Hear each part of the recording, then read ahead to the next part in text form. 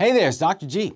And before I forget, let me remind you to go ahead and hit the like and subscribe button and the notification bell so you don't miss the next video.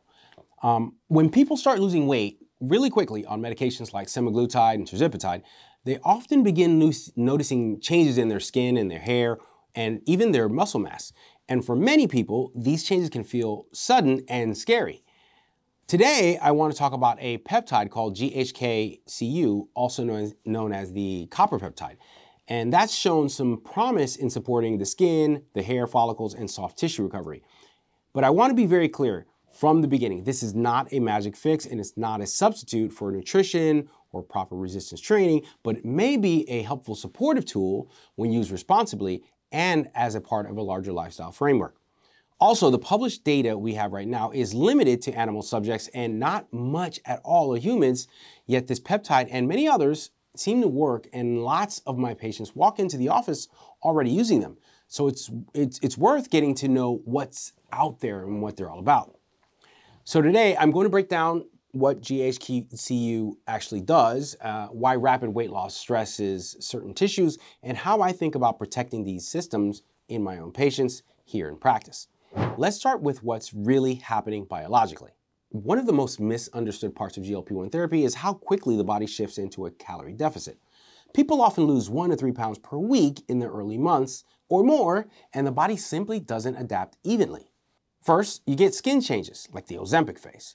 And when facial fat decreases faster than the skin can remodel collagen, the skin may appear deflated or aged, sagging.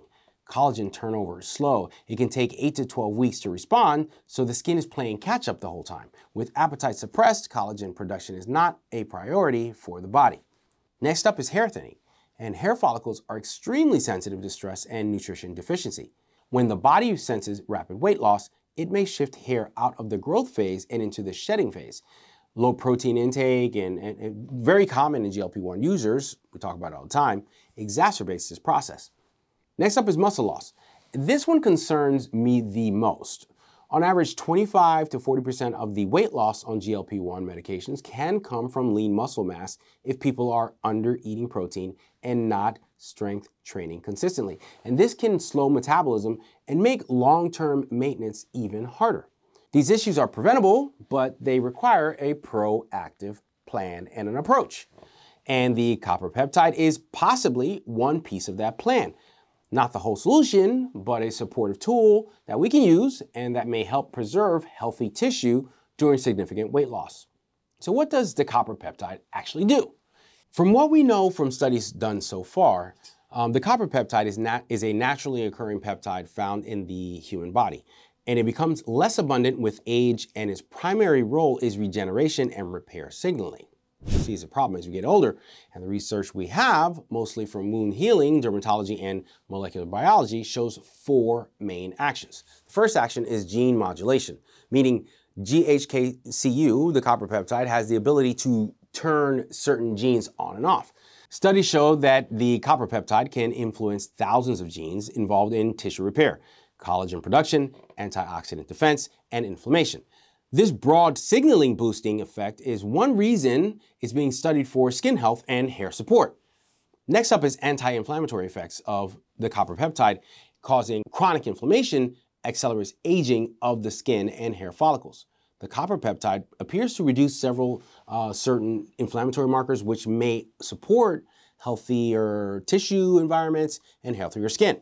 Stem cell signaling is up next, and some studies suggest that the copper peptide can help stimulate stem cell pathways involved in follicle regeneration and soft tissue repair. And this one proposed mechanism for its potential benefits on hair density. Collagen synthesis is last, and this is the area I personally find most relevant for GLP-1 patients because the copper peptide appears to support the formation of multiple collagen types and elastin, which contributes to skin firmness and elasticity at the same time. Sagging skin is an extremely common complaint in those losing weight beyond about 50 pounds during their weight loss journey, and I can absolutely see a place for copper peptide in these patients' medicine cabinet if it does produce some significant skin tightening, which I've seen it do actually in real life. Again, this peptide does not replace nutrition or resistance training or hydration or lifestyle habits. It is a supportive signal, not a structural building block. So I always emphasize that distinction when the patients come in using this medication or asking about it. So here's how I frame it clinically when we do end up using the copper peptide. It's a signaling molecule, and protein and nutrients are the building blocks, and strength training is the stimulus. If one of those pieces is missing, results will be limited for sure. So how is it typically used?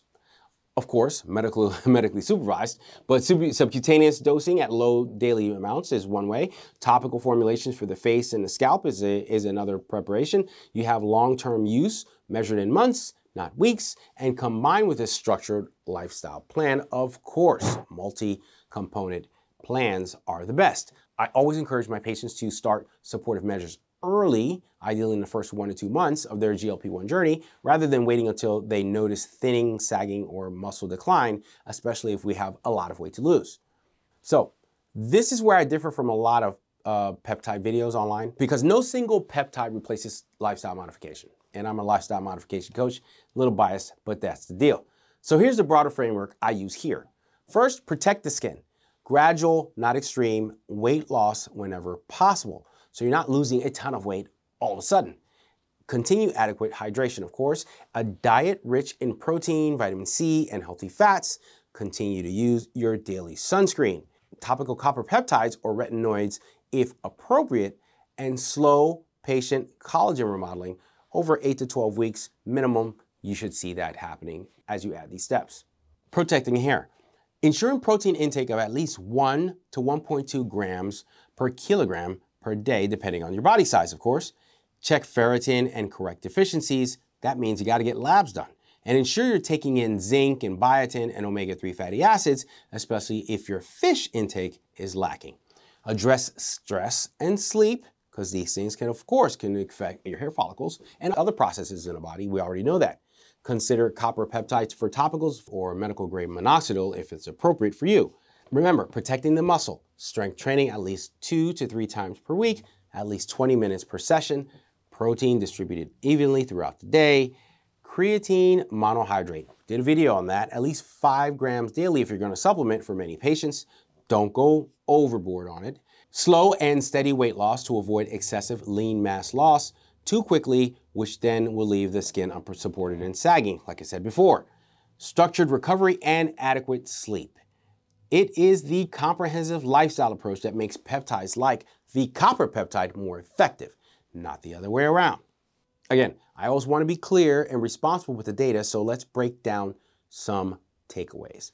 First off, there are no studies specifically examining copper peptide for Ozempic face specifically or GLP-1 side effects.